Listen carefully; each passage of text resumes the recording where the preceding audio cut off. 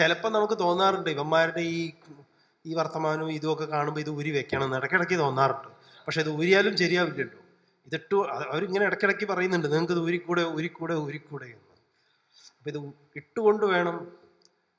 ചുരുക്കി പറഞ്ഞ ഈ കഷായത്തെക്കുറിച്ച് പറഞ്ഞുകൊണ്ട് പറയുകയാണ്, ഹിറ്റ്ലർ നമ്മുടെ സ്വസ്തിക ഇവിടുന്ന് ഉപയോഗിച്ചിട്ടുള്ളതാണ്. ഇന്ന് സ്വസ്തിക യൂറോപ്പിൽ നിങ്ങൾ ആ ഭാഗത്തേക്ക്, ജർമ്മനി മാത്രമല്ല ആ ഭാഗങ്ങളിൽ, ഈവൻ അമേരിക്ക ഉൾപ്പെടുന്ന സ്ഥലങ്ങളിൽ പോലും നിങ്ങൾ അത് കൊണ്ടുപോവുകയാണെങ്കിൽ ഏതെങ്കിലും വിധത്തിൽ നിങ്ങളുടെ കയ്യിലുണ്ടെങ്കിൽ എയർപോർട്ടിൽ നിങ്ങളെ പിടിക്കും, ഉറപ്പാണ്. ഇന്ത്യക്കാരനാണെന്നൊക്കെ അറിഞ്ഞാൽ ഇവിടെ ഇത് ആരാധിക്കുന്നു എന്നൊക്കെ അവർക്കറിയാം. പക്ഷെ കുറെ നേരം അവർ ഹിറ്റ്ലറുമായിട്ടും നാസിയായിട്ടും നിങ്ങൾക്ക് എന്തെങ്കിലും ബന്ധമുണ്ടോ എന്നുള്ളതിന് നിങ്ങളുടെ അടിയാധാരം മുതൽ അവർ പരിശോധിക്കും.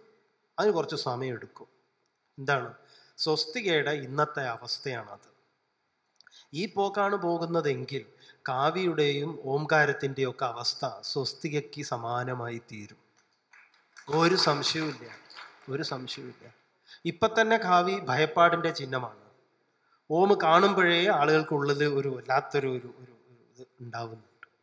സത്യത്തിൻ്റെയും സമാധാനത്തിൻ്റെയും സന്ദേശവാഹകങ്ങളായിരിക്കുന്ന ചിഹ്നങ്ങൾ ഇപ്പൊ തന്നെ കണ്ടില്ലേ? ശരണം വിളി അതിനുള്ളതാണോ? സ്വാമിയേ അയ്യപ്പോ അയ്യപ്പോ സ്വാമിയേ പിണറായി പരനാറി സ്വാമി ശരണം. ഇത് എവിടെയാണ് സാറേ? അങ്ങനെ ഒരു ശരണം വിളി എവിടെയാണ്? ആരാ നിങ്ങൾക്ക് ഈ ശരണമന്ത്രം പറഞ്ഞു തന്നത്? എന്താണ് ശരണത്തിന്റെ മാഹാത്മ്യം? ശരണമന്ത്രങ്ങൾ കേൾക്കുന്നവന്റെ കർണങ്ങളിൽ ഉണ്ടാക്കേണ്ടുന്നത് എന്താണ് എന്ന് ഋഷി പറഞ്ഞിട്ടുണ്ട്. ഭദ്രം കർണേഭി ശൃണുയാമ ദേവാഹ ഭദ്രം പശ്യേമാക്ഷഭിർയജത്രാഹ സ്ഥിരൈരംഗൈസ്തുഷ്ടുവാകും സ്വസ്തനൂഭിഃ വ്യശേമ ദേവഹിതം യദായുഃ ഇത്യാദി വചനങ്ങളാണ്.